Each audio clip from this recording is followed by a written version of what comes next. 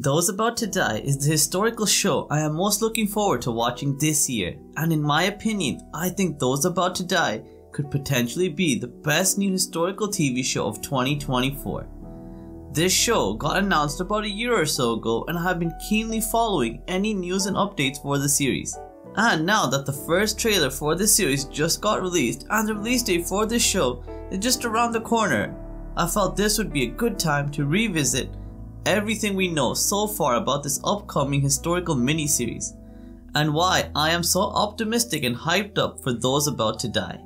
Those About to Die is a historical epic that is going to take us back to ancient Rome, one of the best historical backdrops in my opinion, and this series will take us all the way back to 79 AD and the rule of Emperor Vespasian. This series will depict how the large amount of slaves now present in Rome, alongside the ever-growing rate of poverty amongst the Roman populace, means the Roman elite must discover new methods to distract the crowds and keep them preoccupied, otherwise the city can very quickly become overrun by violence and chaos. To this end, Vespasian orders free grain for the people, but also grand spectacles as well, such as chariot racing, animal fighting and gladiator battles, just to name a few.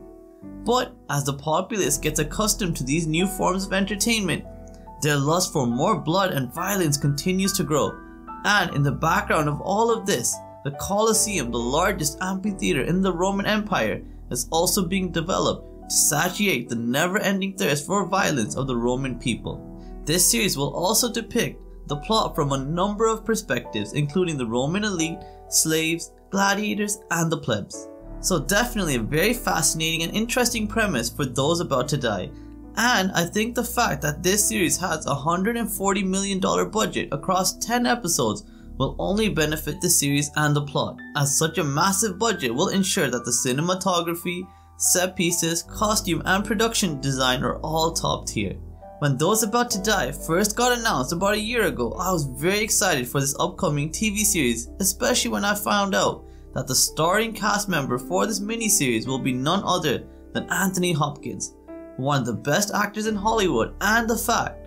that Peacock could convince him to be the lead for this show means Those About to Die is definitely going to be an extraordinary historical drama series. Anthony Hopkins will be starring as the aging Emperor Vespasian, and he will be supported by some other amazing actors as well, such as Ewan Rayne as Tenix, Rupert Penry Jones as Marsus, and Sarah Martins as Kayla.